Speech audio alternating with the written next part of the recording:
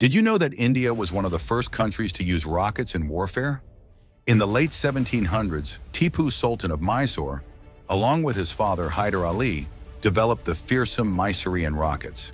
These rockets were unique for their time, featuring iron tubes that allowed for greater explosive force and longer range than anything seen before. In battles against the British East India Company, the Mysorean rockets struck fear into their enemies, who had never seen such a weapon in action.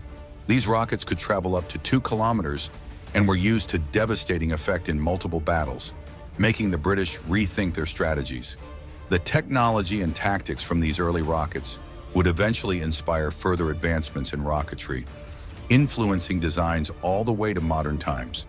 India's legacy in rocketry is just one of the many incredible stories from its rich past. Follow us to uncover more.